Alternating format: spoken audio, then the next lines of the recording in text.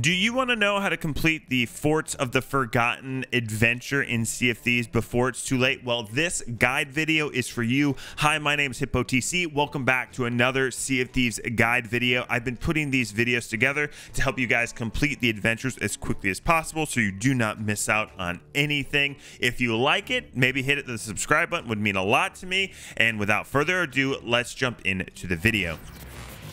This adventure is really easy. In fact, it's a lot easier than the first adventure, the Shrouded Islands. And if you haven't been able to see what that looks like, go ahead and check out a playthrough. I made that video with no commentary right here on YouTube.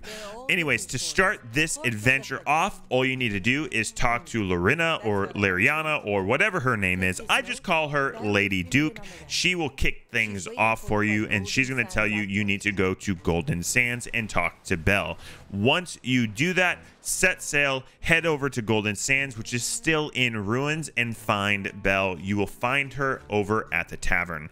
Once you're there, make sure to talk to Belle, and she's going to set you off on the next part of this adventure, on the next chapter, where you are going to have to set sail to a sea fort in each of the 3 regions within Sea of Thieves. Now, this part of the adventure is pretty straightforward. Basically, all you need to do is set sail, pick 3 sea forts to go to those forts and clear them out. Once you get to the sea forts, you're going to find a phantom called the jailer. You're going to have to kill that jailer. You're going to have to kill that phantom, and he is going to drop the infamous prison key. You're going to take that key, you're going to go to the prison cell, and now you're going to see in the prison cell some of the shopkeepers from Golden Sands and Wanda herself. So talk to Wanda, because you need to make sure that you talk to her and talk to each of the other shopkeepers that are in there. This way you can get all of the deeds done for the adventure, as there are a lot of them, and you have to talk to each of the residents from Golden Sands. And running through this, you would think that there would be you just have to go to the 3 forts, clear them, and talk to everybody in the prison cell, and you would get everything kind of unlocked for this adventure. But that is not true. Running through this myself, I did discover you need to stop at extra forts within each region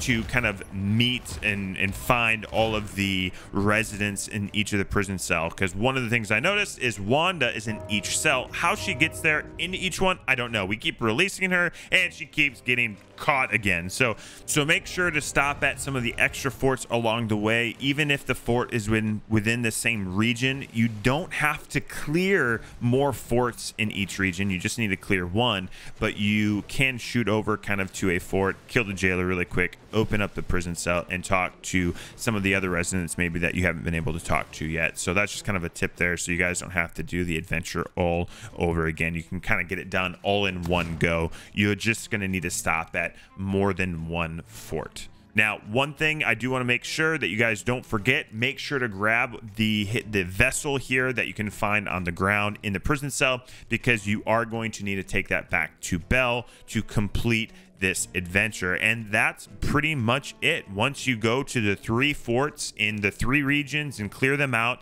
talk to Wanda, and take that vessel back to Belle, you will have completed this adventure. What do you guys think of this adventure, Forts of the Forgotten? Let me know in the comments below. And like I said, if you haven't yet subscribed, please do so. That would mean a lot to me, and you will get my eternal love for subscribing. See you out in the seas.